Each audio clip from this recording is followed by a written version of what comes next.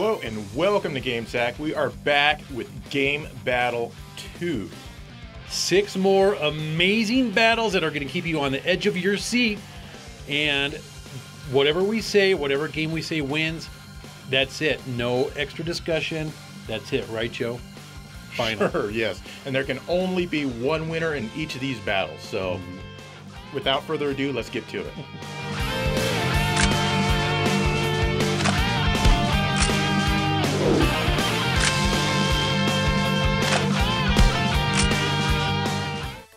Return Fire on the PlayStation versus Mass Destruction on the Sega Saturn. Which is the better arcade-style tank game? Let's start out with Mass Destruction. This one's also on the PlayStation and PC. This is a single-player game, so if you're looking for multiplayer action, you must go elsewhere. But if you're like me and really enjoy single-player experiences along with multiplayer, then keep listening. The premise of this game is simple, and that is you must destroy everything in sight. Well, you don't have to destroy everything, but it's fun to try. You start out by choosing one of 3 tanks to command. They vary in terms of armor and speed. After that, you start the destruction by picking a mission to complete. Controlling your tank is very straightforward, and you can even move the turret if that helps you. You're equipped with infinite machine gun ammo and basic shells. Honestly, these are enough for you to complete a mission, but just for fun you can pick up new weapons inside a level. You can switch between these weapons on the fly, and for the most part they're really fun and usually deal more damage. Their only problem is that they have a limited amount of times that you can use them. Surprisingly, you can take quite a bit of damage.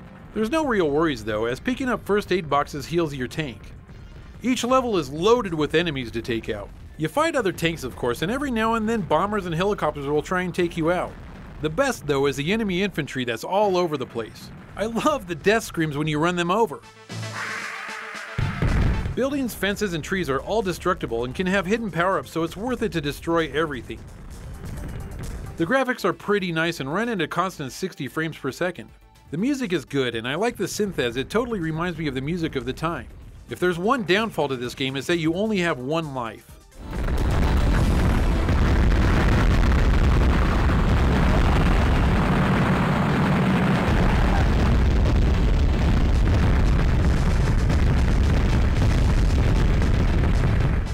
Now let's take a look at Return Fire, which is also on the 3DO and PC.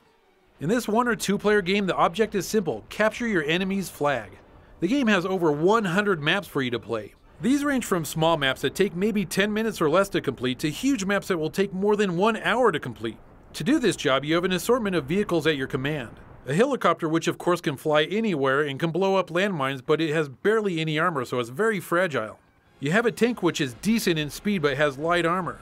You have the mobile missile launcher, which is heavily armored but very slow, and finally you have a jeep that is quick but has no armor. The jeep is required to transport the captured flag back to your base for victory. Everything in this game is destructible. Trees, plants, buildings, bridges, you name it, it can be destroyed. Unlike Mass Destruction, there's no enemy tanks in this game, but loads of missile turrets. They do have small helicopters which can be shot down thanks to your tank and mobile missile launcher being able to shoot upwards. Enemy soldiers will flee from buildings that you're destroying, and they will try and lob grenades at you. They're useless little flies, and you can squash them just like a bug with a satisfying squishy sound, and all that's left is a blood stain. Your vehicles don't have a life bar, but you can tell how much damage it's taking by how big the yellow ring gets on your radar. A certain amount of strategy is needed on the bigger maps, since the flag can be hidden in one of many buildings. The music in this game is perfect. Each vehicle has its own classical theme, like Wagner's Ride of the Valkyries for the helicopter.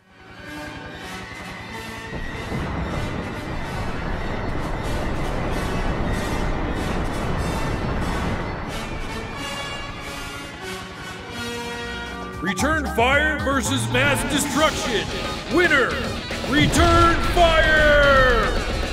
This was a very tough call, since both of these games are really fun and each has its own strengths and weaknesses. I really like the missions in Mass Destruction and the little to no strategy, the mindless destruction, and I like the variety in weapons you can get. Return Fire just has a bit more going for it. I like slowly whittling away at your enemy's defenses on the mega maps in search of their flag. The music, as I said before, is amazing and it makes me want to turn up the volume. I do like a good single player game, but the game excels in 2-player mode. Memories of chasing down my friend's Jeep that has my flag and destroying it with my helicopter and many more like this. Return Fire wins, but you cannot go wrong with Mass Destruction.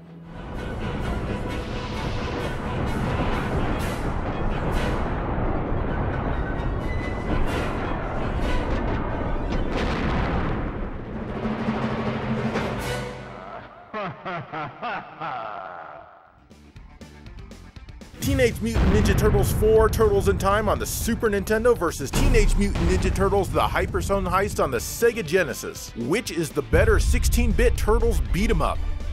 Alright, Turtles in Time came out on the Super Nintendo before Hyperstone Heist came to the Genesis, so let's talk about that one first.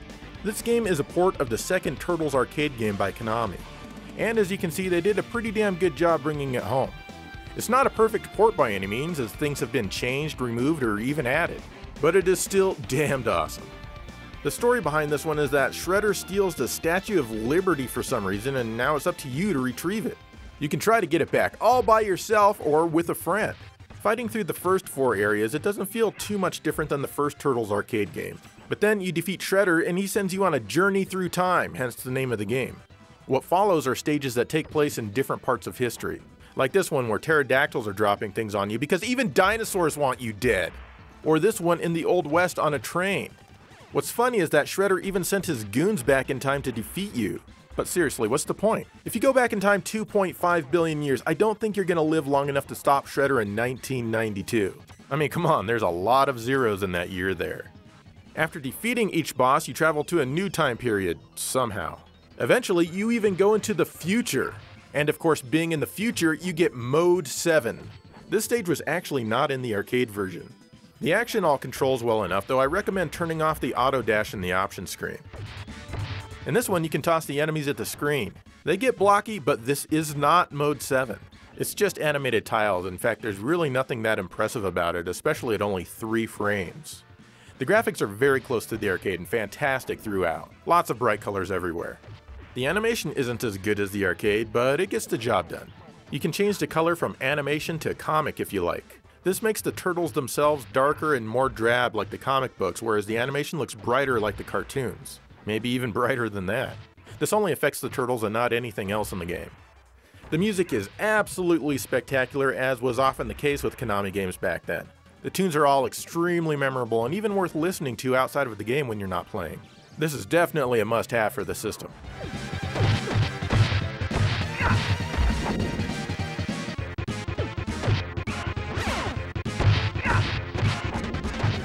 Later that very same year, Hyperstone Heist was released on the Sega Genesis.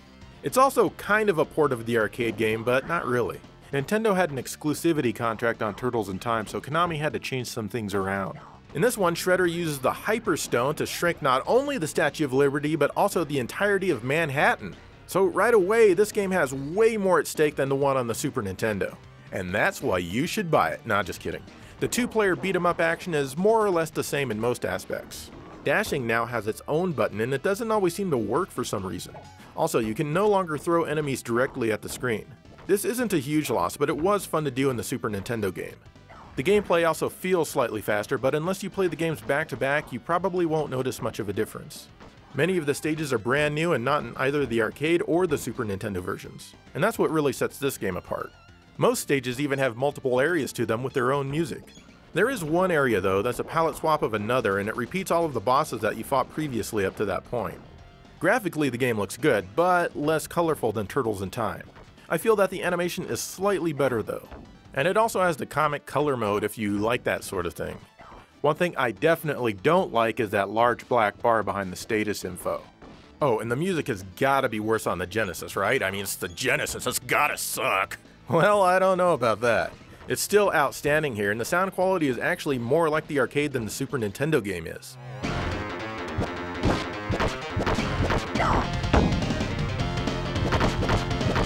Although a few tracks are definitely better on the Super Nintendo, I really like the music here in Hyperstone Heist, maybe even a bit more. Turtles in Time has a very staccato sound to the notes that compose it. And if you don't know what staccato means, look it up. So personally, I kind of prefer the non-staccato version. But I've got to admit, the voices here are a million times worse.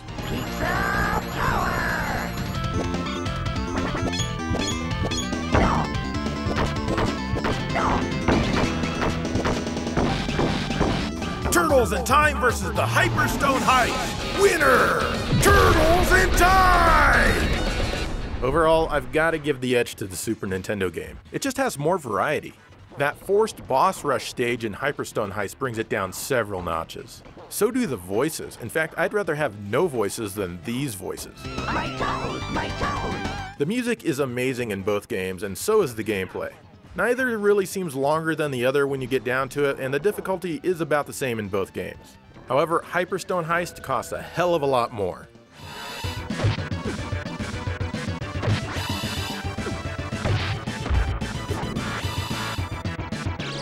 Pizza time.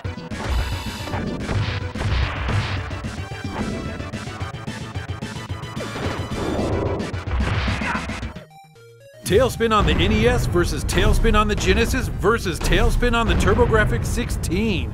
Which is the best console game about Tailspin? Alright, let's start out with the NES version. This game by Capcom is a side-scrolling shooter, and Rebecca Cunningham sends you on 8 different assignments that of course make up each level of the game. You have to collect money and cargo as you fly through each level. The game starts you off way underpowered. I mean, the Sea Duck can only have 1 bullet on screen at a time, so choose wisely when you want to shoot your weapon. If you can make it past the first level, you have a chance. After that, you can upgrade your plane so it can have rapid fire. The game boils down to pattern memorization, and once you have that down, you'll do pretty well. The Sea Duck is a weird controlling plane here. Aside from flying it forwards, you can fly it upside down and backwards. It's very strange at first, but once you realize when and where to use this, it makes sense. Even after you get rapid fire and a hang of the controls, the game is far from easy. There's many areas where it's nearly impossible to dodge attacks and you just hope you can ride it out. Well, at least that's what I did. Just like most Capcom games of the day, there's hidden stuff everywhere that will reveal itself when you shoot it. There's even hidden bonus levels where you control Kit, cloud surfing, and popping balloons. The game controls well and is graphically on par with all other Capcom Disney games of that era, and that's good. The music is also enjoyable, but no tune really stands out as being amazing.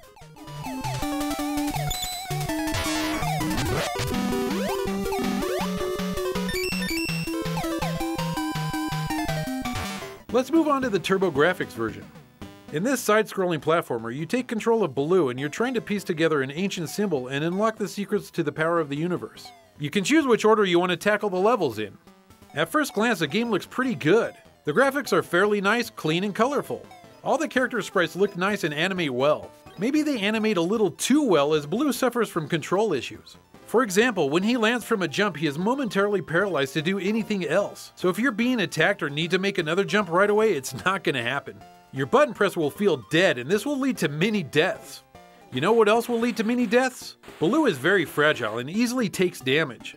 For example, in the ice level, if Baloo hits his head on the ceiling, he loses life. That's a bit unfair if you ask me, and makes the game more frustrating than fun.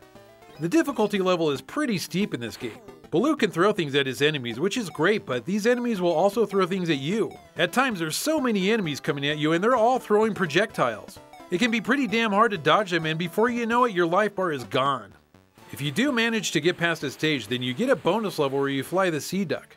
You control the plane while Kid is cloud surfing behind it. It's difficult to control, but you can collect points that are floating in midair, and even a continue, which you're gonna need if you want a chance at completing the game.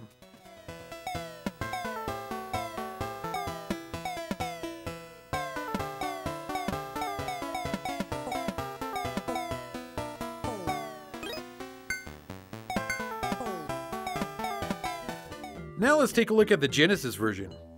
In this game, Baloo is trying to win a contest for a lifelong air transport contract for his company, Hire for Hire.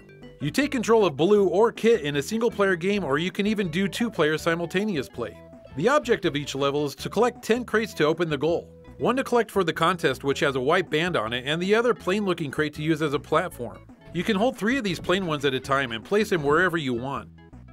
This game's pretty close to the Turbo version in its difficulty scale, and again the culprit is bad control. Baloo and Kit both have a projectile attack, but it's not very accurate. The level design is far from great. There's way too many random things going on that'll quickly drain your life bar. Things like these stupid crabs that cling on to you. They regenerate and are just completely annoying, just like a real STD crab. Random water fountains also hurt you. How in the hell can a water fountain hurt you? It's all over the place here along with those stupid crabs. There's many more instances like this, and it's just horrible level design. At least the game breaks up the action at times with a side-scrolling shooter. Of course, you're flying the Sea Duck, which is abnormally large compared to the enemy planes. Flying these missions feels pointless since enemy planes are everywhere and it would be impossible not to take damage. But at least there's plenty of icons to collect to refill your life.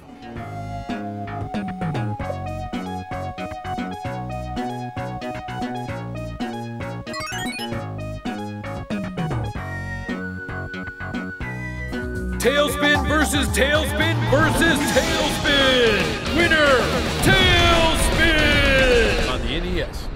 You know me, and the fact that I prefer platform games over shooters almost any day of the week. Sadly, the platformers on the Genesis and the TurboGrafx had too many issues for them to be properly enjoyable.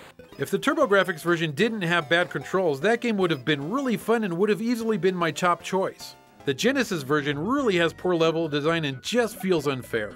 The NES version, while seeming unfair at first, is more enjoyable when you memorize the patterns. I'm not saying that the NES version is amazing, and in fact none of these versions are great, it's just that the NES version is the best of these bad games. Maybe I should try Tailspin games on the Game Gear and the Game Boy. Maybe not.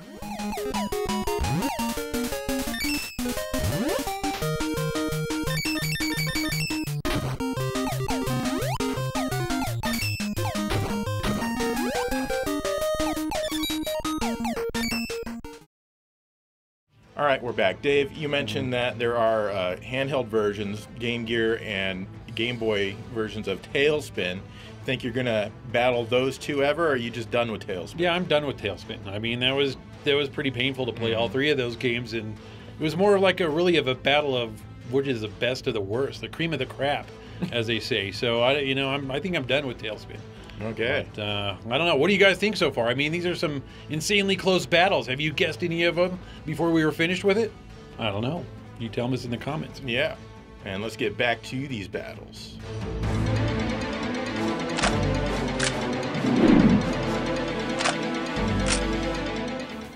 Gunstar Heroes versus Contra Hardcore.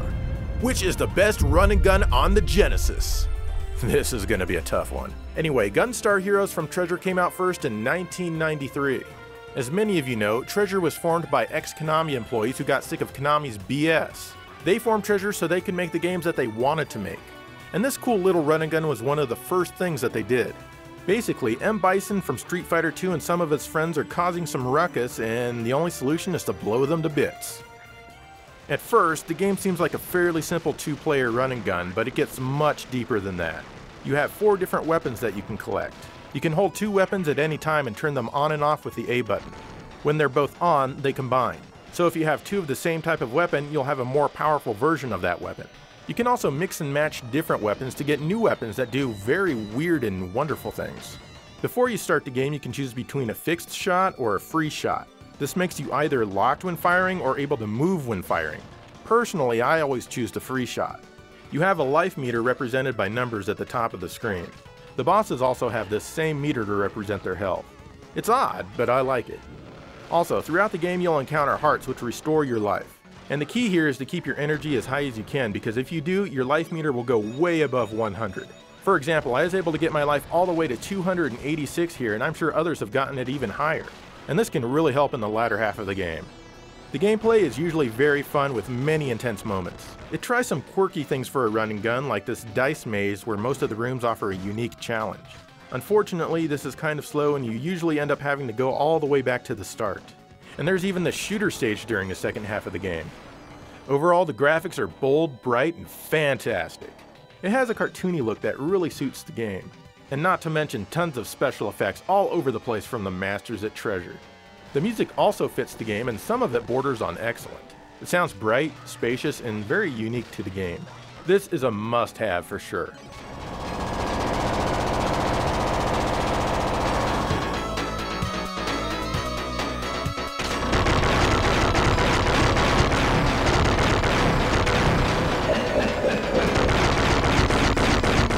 Another must-have on the Genesis is Contra Hardcore from Konami, released in 1994. This is a follow-up to Contra 3, though they didn't call it Contra 4 for some reason. This game is quite a contrast to Gunstar Heroes. In fact, it's almost as if this game exists solely to give the employees who left Konami a big middle finger. This 2-player game is truly hardcore. It's dark, gritty, and super fast. It's like Konami is telling Treasure that they can go to hell with their wimpy Gunstar Heroes because this is where it's at. But it's tough, really tough. You'll die a lot. But once you memorize all of the patterns in the game, it's not as bad as it first seems. Now, there's no difficulty select, but there is a character select, and you might have the best luck if you choose the small robot Brownie. Since he's so small, he's a lot harder for the enemy to hit, and he has a sweet-ass double jump. The controls can be kind of confusing at first. The A button cycles through your weapons, but only when you're not firing. If you're firing and you press it, then it switches between fixed and free modes, locking you into place if you weren't. The X, Y, and Z buttons also switch back and forth between fixed and free, regardless of if you're shooting or not. And I find that I often have to switch between the two modes throughout the game. At a couple of points you can choose the next stage, and this leads to more replayability. The game has multiple endings as a result, and I've personally seen 2 so far, not counting the fake one. That's about as deep as the play mechanics get in this game. One hit and you die. You also have a limited number of continues. The graphics are dark, grainy, and generally not as pleasing as those in Gunstar Heroes. In fact, I still contend that this dinosaur looks like he belongs in an NES game with the nasty tiled shading that he has going on. Stupid dinosaur, he can't even shade himself without looking all blocky. Dumbass. However, the game moves sprites around like nobody's business. It's insane. There are also some great special effects here and there. The music is good, but pretty gritty and also very abrasive sounding. It doesn't really do anything special with the Genesis's sound hardware, but it still sounds way better than, say, a Western programmed game, at least most of them. But the guitars here have absolutely nothing on Thunder Force 4.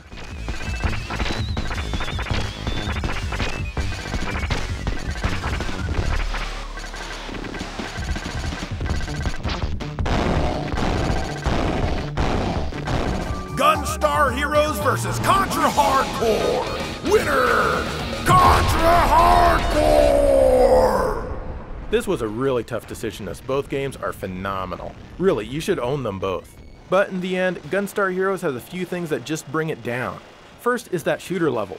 It feels very slow and much too long for its own good. On the flip side though, there's this thing in Contra that goes on for way too long and it's equally annoying. Also, the dice maze in Gunstar Heroes is very tedious. I enjoyed it the first couple of times I played the game back in the 90s because it was so unique to me, but it grew old very fast. Also, in Gunstar Heroes, the enemies will often grab and hold you, and I cannot stand this. I feel as if my controller has been unplugged for a few seconds while I struggle to free myself. Gunstar Heroes does have better graphics, music, and more personality, but Contra Hardcore just plays better. This was a close call, and you really can't go wrong with either game.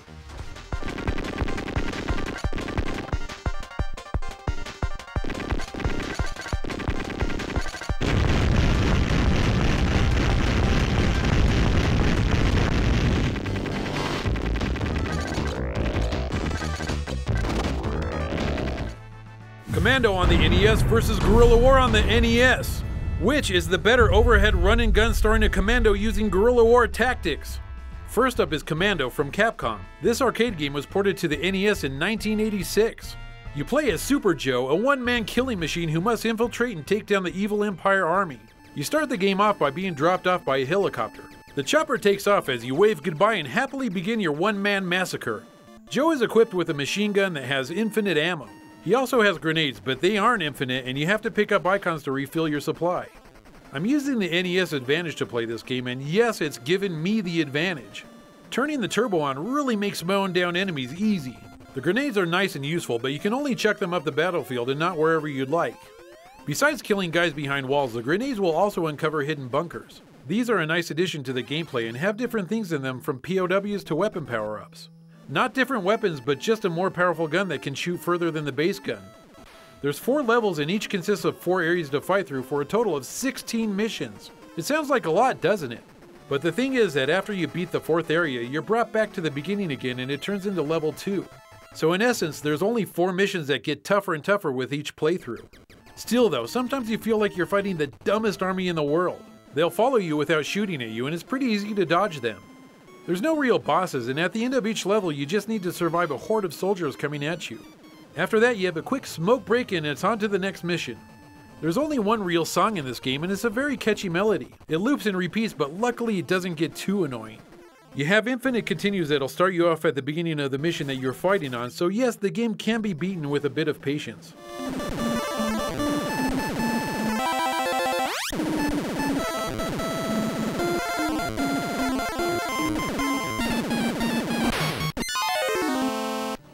Now for Guerrilla War by SNK, released on the NES in 1989. In this 1 or 2 player game, you play a freedom fighter fighting to free your island from an evil dictator.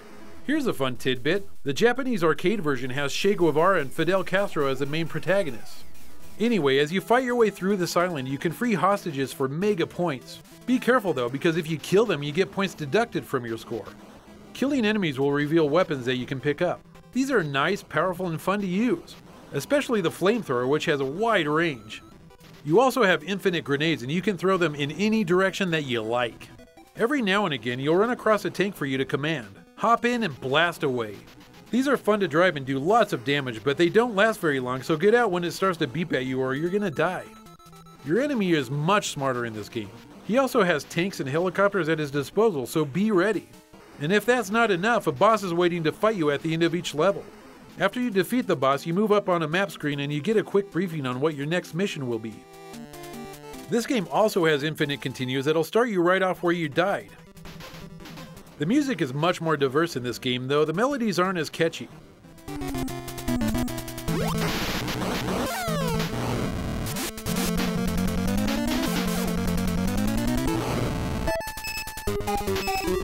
Commando versus Guerrilla War!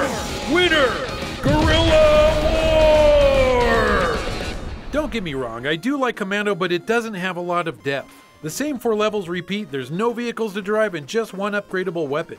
Guerrilla War is also much more appealing graphically, having a lot more detail in the backgrounds and character sprites.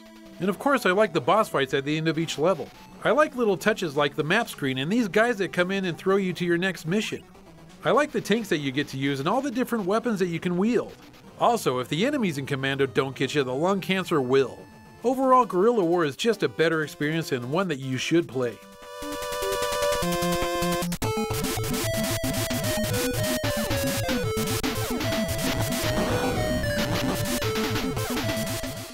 Final Fantasy on the NES versus Phantasy Star on the Sega Master System. Which is the better 8-bit RPG with the word fantasy in the title?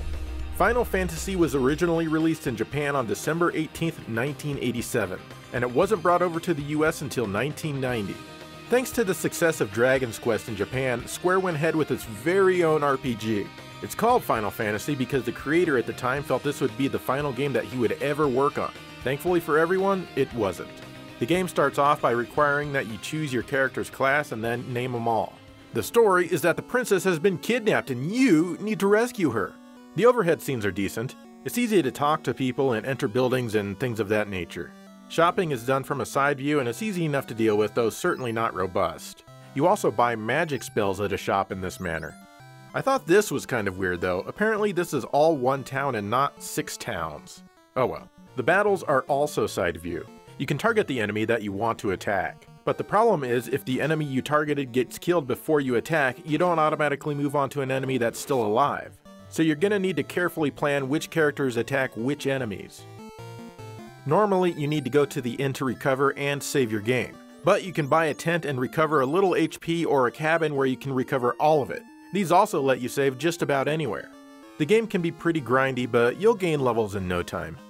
Also, you end up rescuing that princess rather quickly, and then you're off to fulfill the needs of other people throughout the land. The graphics deserve neither praise nor scorn. They get the job done. The music is good, but it's really simple. It probably maxes out at only 2 sound channels, maybe 3. Still, it's a good RPG for NES players.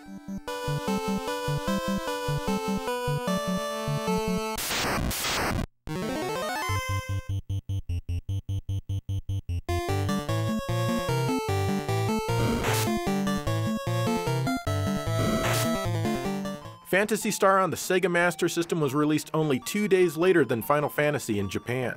It came to the US in 1988 and it was one of the first JRPGs on any console in the West. The story follows Alice as she tries to avenge her murdered brother who is killed by Lassic. You start out extremely weak and it's quite the grind fest at first. But if you keep at it, you'll have acquired 2 additional characters within the first hour of gameplay. Walking around the towns and the environment all takes place with an overhead perspective. Pretty much everything else is in the first person. Talking to people, buying items from shops, and even fighting battles. The best part is that the dungeons are all in first person. This is quite a feat for an 8-bit console and it looks pretty damn good. Unfortunately, these dungeons will require you to map them out on graph paper or otherwise have a really good memory. The battles are cool and there are quite a lot of different enemies. I like how depending on where you are on the overworld, the battle backgrounds will vary. The graphics all around are excellent and some of the best for the entire 8-bit generation. The music is exceptional as well, and it helps you feel lonely in spots and adventurous in others. The game's pace can be slow sometimes as you wonder what to do next. Sadly, you can't decide which enemy to target in battle, and the CPU always chooses for you. And it doesn't always choose well either. You can save anywhere you want for free except for in battle with 5 different save slots. This is an outstanding game that nobody can deny was way ahead of its time.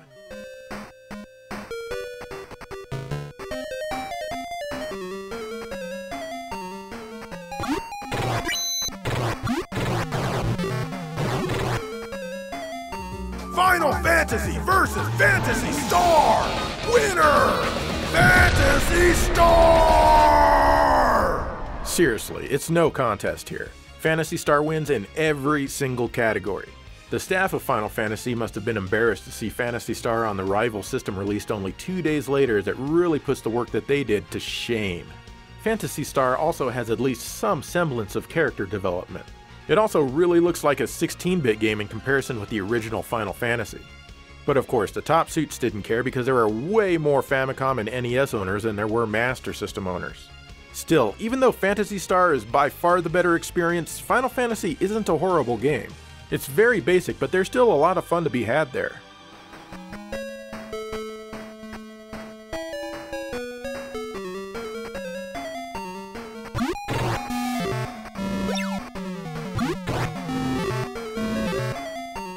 Alright, there's Game Battle 2 in the bag, and we had some really damn close ones there. Yeah, very close. And actually, I had a lot of fun playing some of them, especially Mass Destruction and Return Fire. God, both those games are really freaking awesome, but there had to be one. There always has to be a winner. And, you know, when you play games like Contra Hardcore and Gunstar Heroes, you have to pick one. Yeah. You know, they can't just be as good as each other. No, one's got to be better. Yeah, I mean, and they're this close. They're like... Yeah. So, but anyways, it was fun. Yeah. What games would you guys like to see put head to head? Let us know. And in the meantime, thank you for watching GameSack.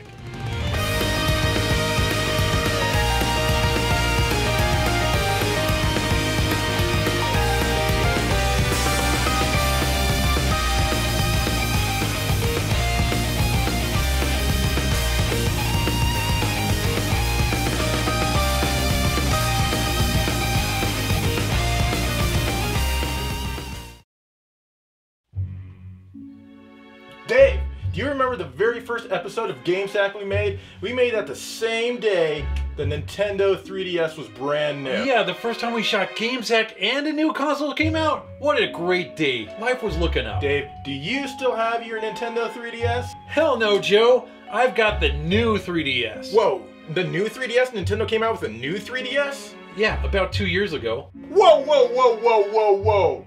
This is 2 years old. This is 2 years old. Dave, you can't call something that's 2 years old the new 3DS. But it is the new 3DS, Joe. So, wait, you're saying that in the year 2175, that will still be the new 3DS? This will always and forever be the new 3DS. You know, Dave, I might be interested in acquiring a new 3DS. Would it be possible for me to get an old new 3DS? Of course you can get an old new 3DS. What a stupid question. Well, you know what's even more stupid, Dave, is why would I get the new 3DS when I can just wait for the newer 3DS? A newer 3DS? Of course, you know they're going to come out with the newer 3DS. That would be a dumb name for a system. I gotta go.